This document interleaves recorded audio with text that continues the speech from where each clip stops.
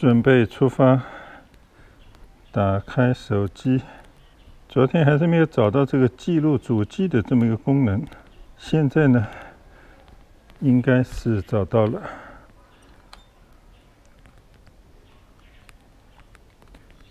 好，手表打开，进入户外的单车骑行。Go。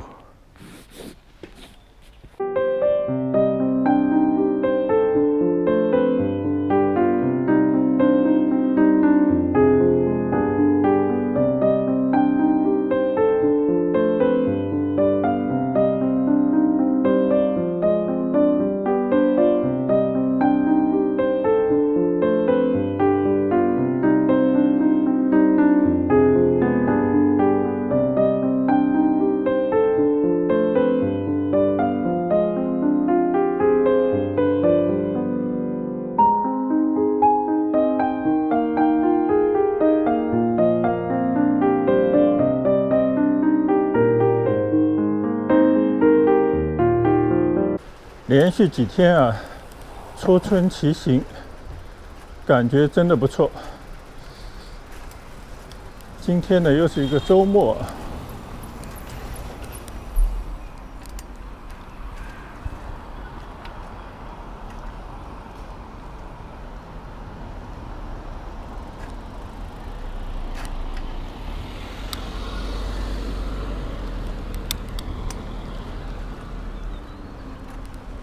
今天呢，打算就在村里啊，非常休闲的骑一骑。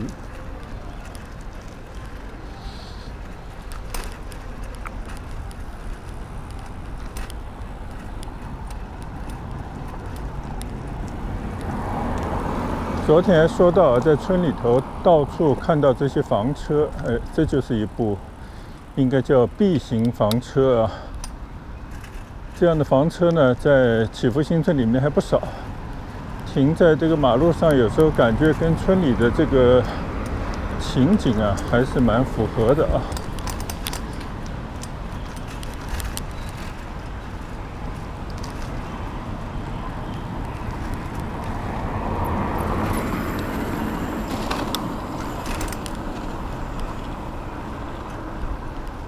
今天没有明确的目的地啊。就是在祈福里面去转悠一下，看看有一些小区啊，从来没进去过，也去兜一兜吧。现在呢，我们是骑行在祈福大道啊和19街的一个圆盘，这边呢很漂亮的一个小花园。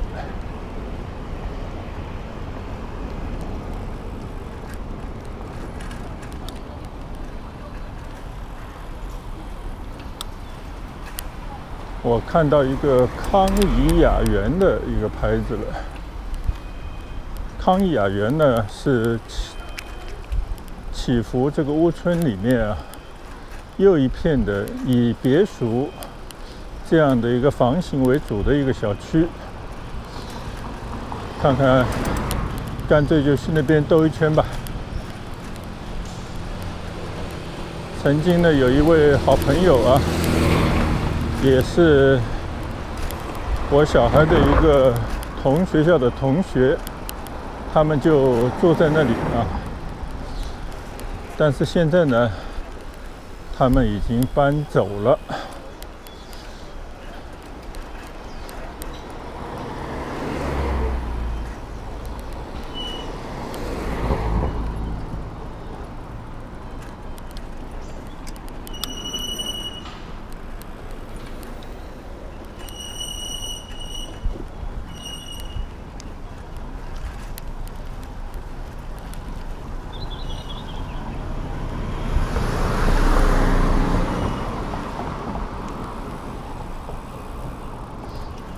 这边呢，不知道是哪一个小区啊。祈福新村内啊，可以探索的地方还挺多。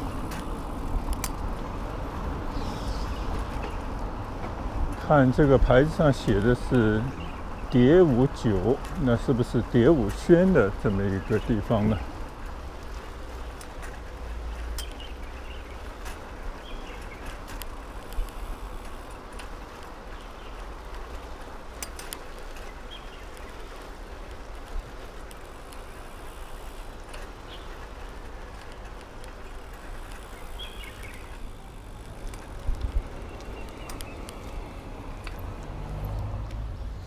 这边呢，好像是康景街，应该是蝶舞轩和康怡雅园的交界有一条路啊，骑一骑吧。左手边呢，就是康怡雅园的一些小独栋的别墅啊。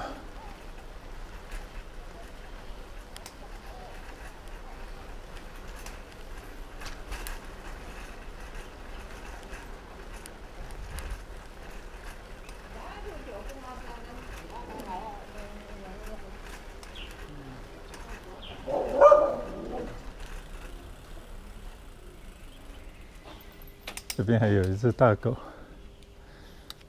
，Hello， 哦吼吼吼吼，叫得挺欢。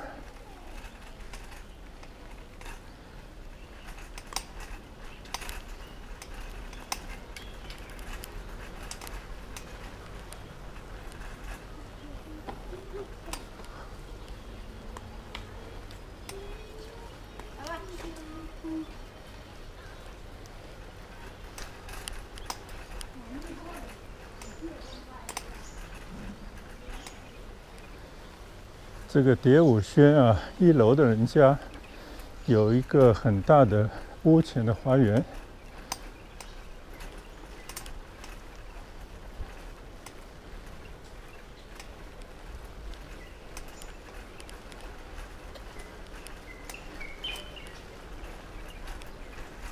公寓住出了别墅的感觉啊，很多的花园还打理得相当不错。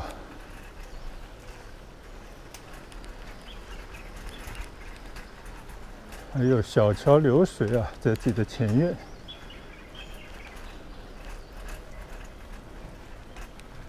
你看，好多人家装修的还不错。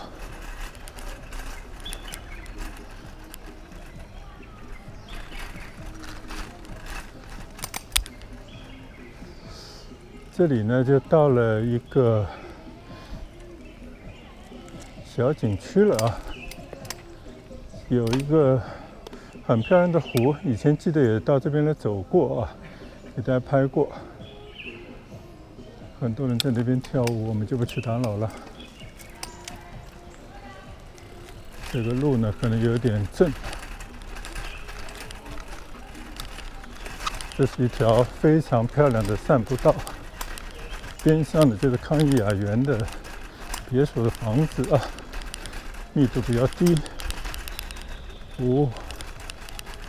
这个蹬的有点厉害啊，可能镜头也会跟着跳的比较厉害吧。但这条路太美了，算了，我就走一走，给大家拍一拍吧。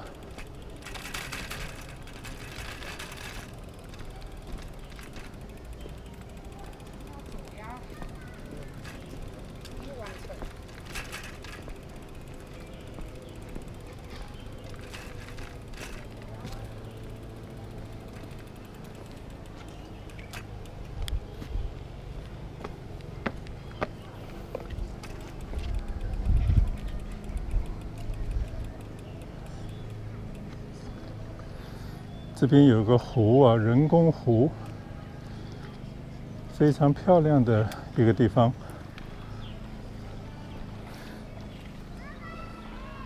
应该仅次于祈福湖那边的第2个休闲的地方。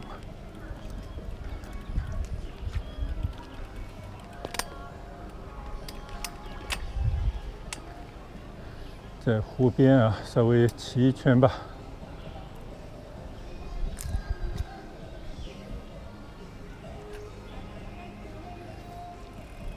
住在隔壁的这些小别墅啊，环境真的很好。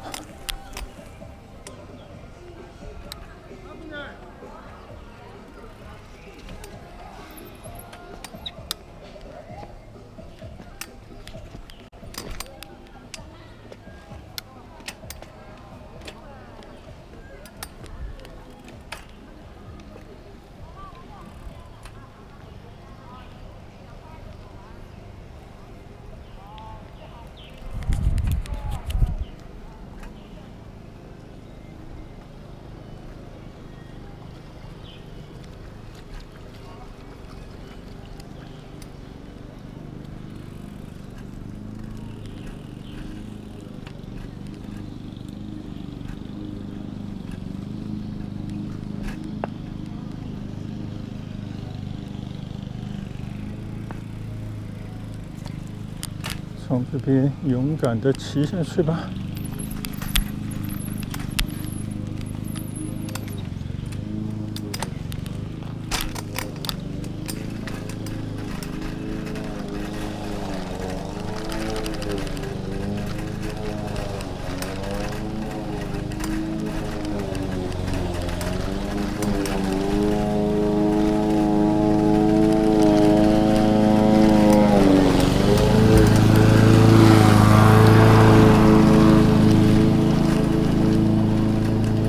工人们正在打草，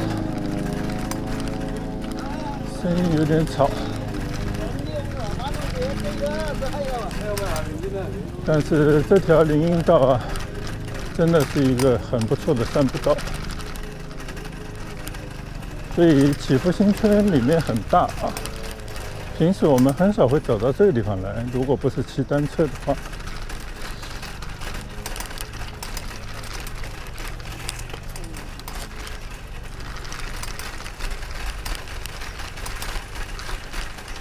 唯一的不好就是这条路太正了。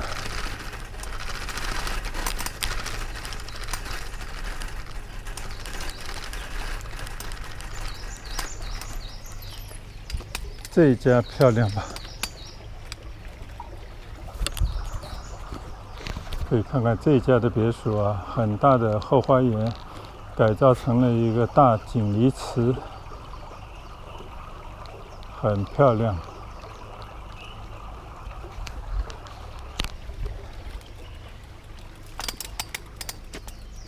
广东人的理念啊，水为财，所以呢，家家户户啊都希望弄些水出来，要不呢就住在水边啊，没有条件住在水边的话呢，自己家里头挖一个鱼池。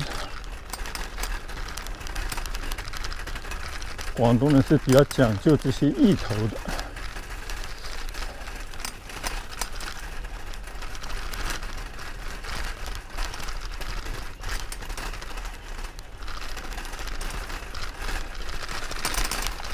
前面已经看到有停车场了啊，所以呢，估计这条路也就一会儿就到头了。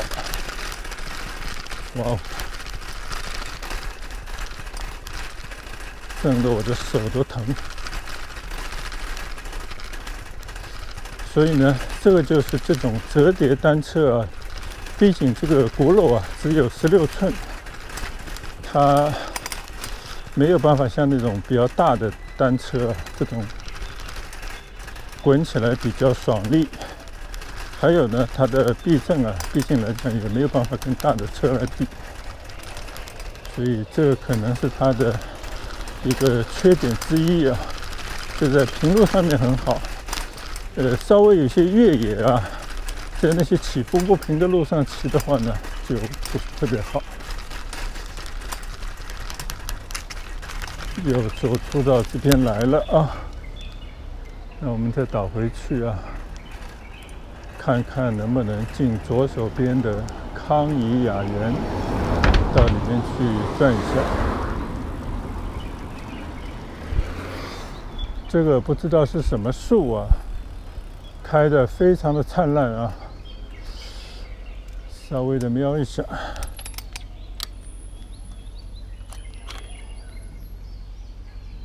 这边呢有一个叫行社的这么一个 APP 是可以看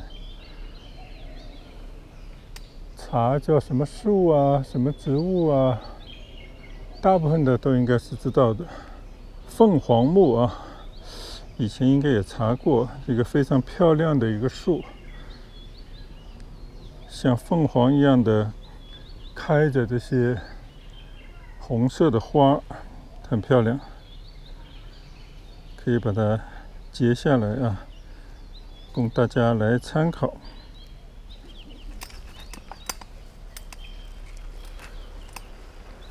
好，一个小插曲啊，看见了一棵非常漂亮的开着花的树，查了一查呢，叫凤凰木。前面也有一棵啊，但是呢，整体上来讲，还不是开满一条街的那种。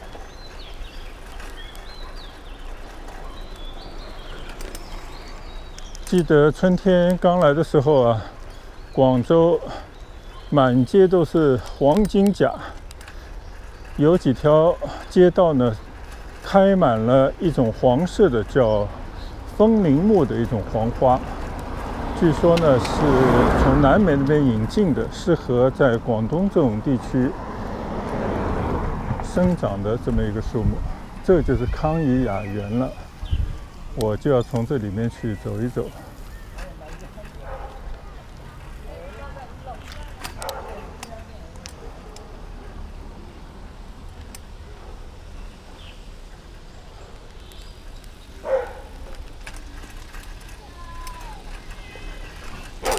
一进这个园子啊，感觉就不同。右手边呢是一个小花园，还有个亭子，很多小孩的玩耍的一些玩具啊。正对着呢也是一个圆盘，喷着很漂亮的喷泉，大家可以看看啊，非常的美，是吧？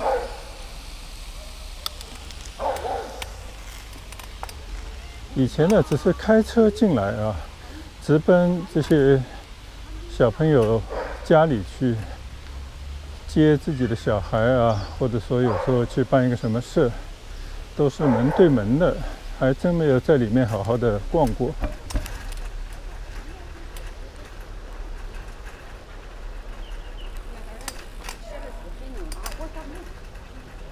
雅园七街啊。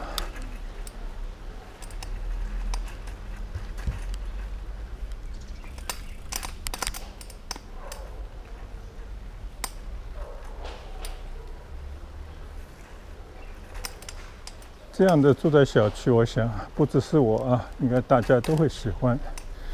密度比较低，自己独门独户啊，可以有自己的私人的空间，也有活动的空间。这种房子啊，或者说愿意住在这种房子里头的人的这种生活的理念，应该是有所不一样啊。但这些房子呢，对于这些欧美来讲啊，那都是常态。大家呢都是宁可舍近求远，就愿意把家呢安在一个相对郊区的地方，来换来更多的这些居住活动空间啊。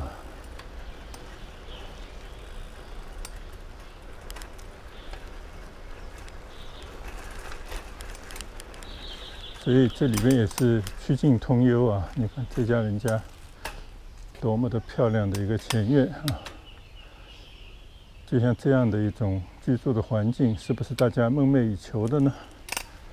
这边在结树枝啊，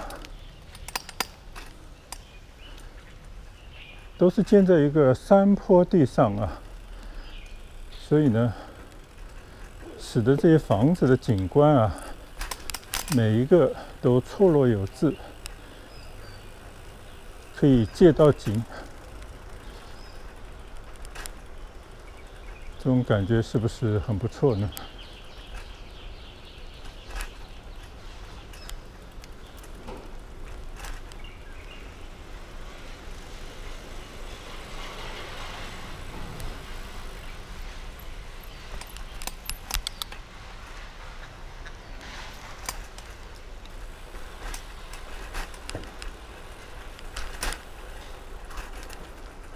所以祈福新村呢是丰富多彩啊，也是贫富皆宜，因为社区足够大，可以容纳各种不同的人的这种需求，而且呢互不相干，它自己有彼此比较独立的各种小区啊，所以呢大家相安无事，和平共处。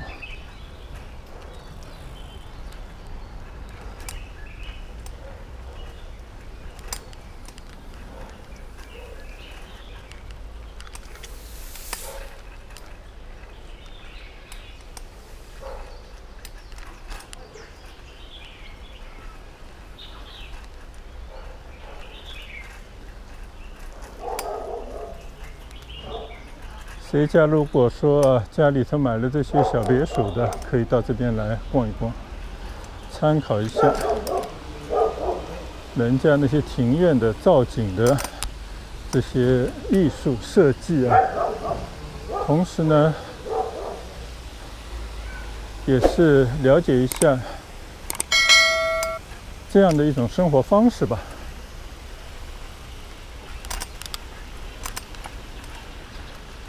又都到出口这边啊，意犹未尽，再往里头再去转一转吧。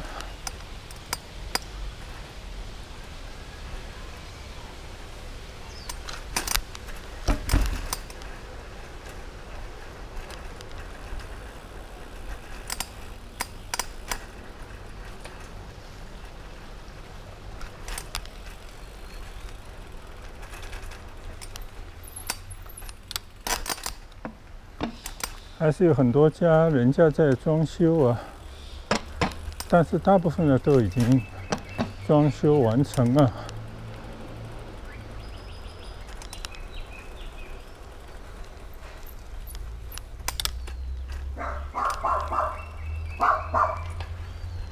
这边也有一只小狗在那边叫。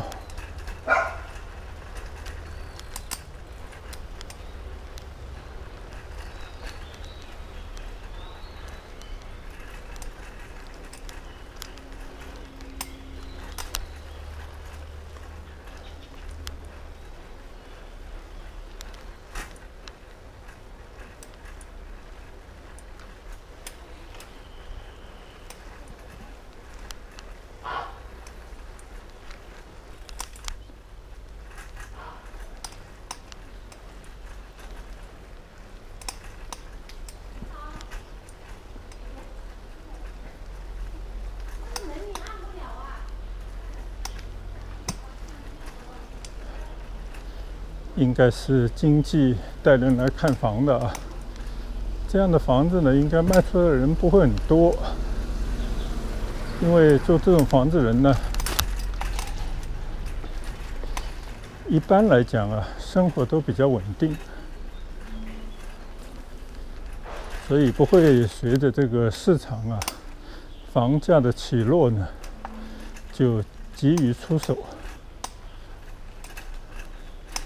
因为住在这样小区的人呢，我相信他们都是维持着自己喜欢的一种生活的方式，不会轻易的跟市场去妥协的。所以呢，反而经过房地产的几个起落，只要能守得住呢，这些房子的价钱、价值呢，随着这个时间的推移，它在慢慢的显现出来。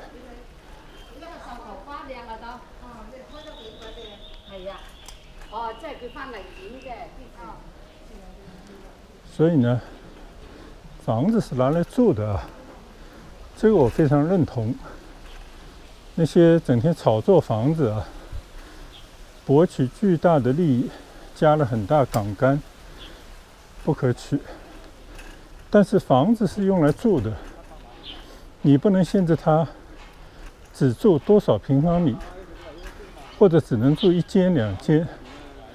他有条件的，他可以住好几个。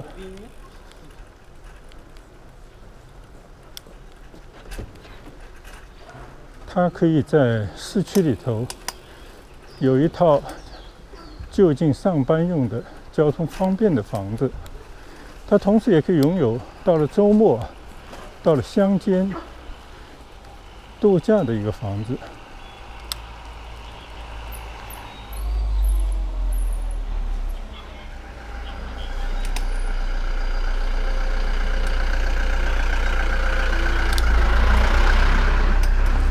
甚至呢，它也可以在一些旅游的胜地啊，也可以置个业，时不时的和家人呢去度假等等吧。所以呢，买多少套房子，买什么样的房子，多大的房子，因人而异啊。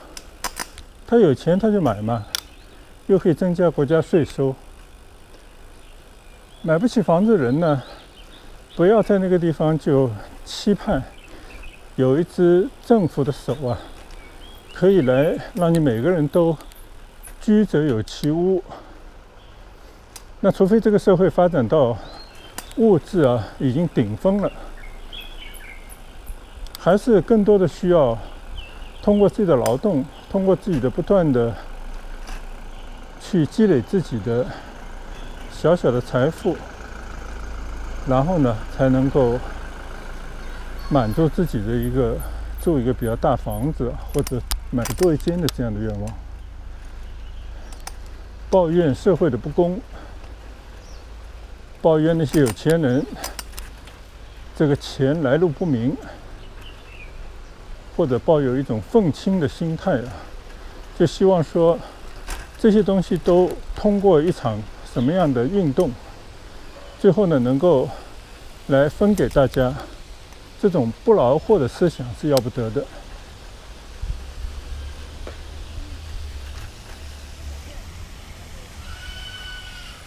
非常不错的一个康怡雅院的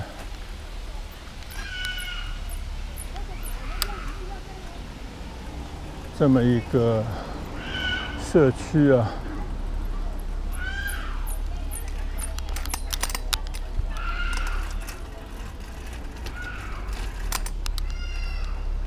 门口呢也有这样的蜂巢啊，现在到处都是。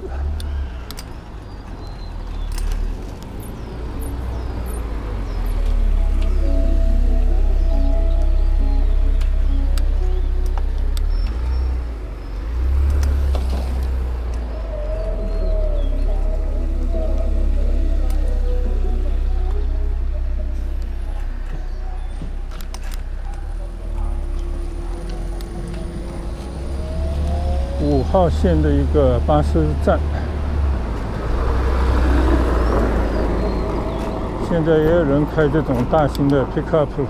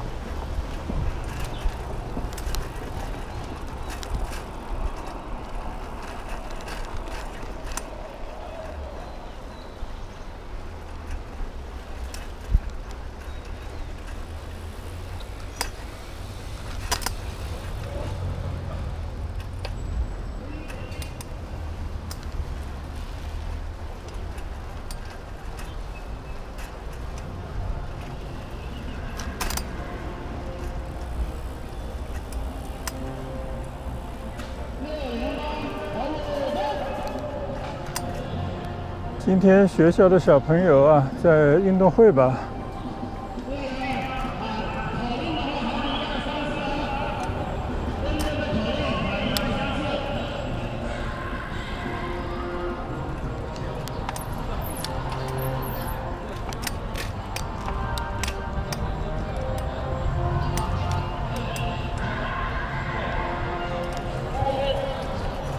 正在召开运动会啊，这是祈福的另外一个中小学吧，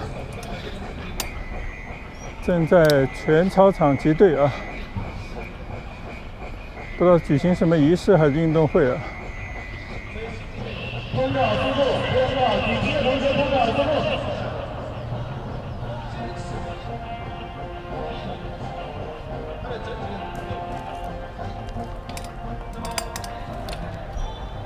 挺热闹的。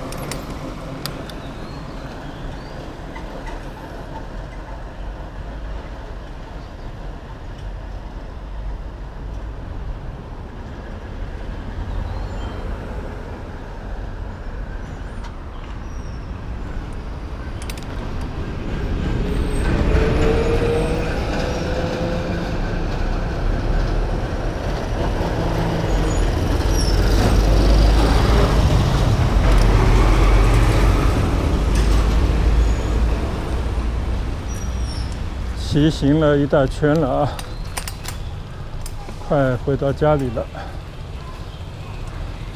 今天呢，没有去远的地方啊，更没有骑到村外去，很休闲的呢，就是骑一下。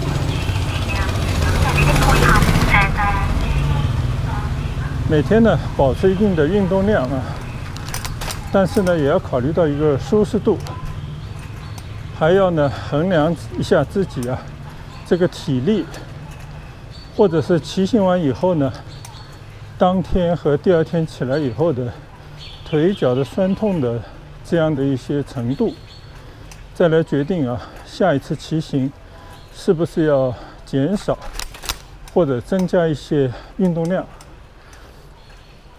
所以也是要做科学的一些调节才行啊。但最终呢，就追求2点，一个就是增加一些健康的因素，第二的话呢，就是让自己开心。骑行是一件很快乐的事。今天呢，我们就到此结束，分享到这边，谢谢大家的观赏，再见。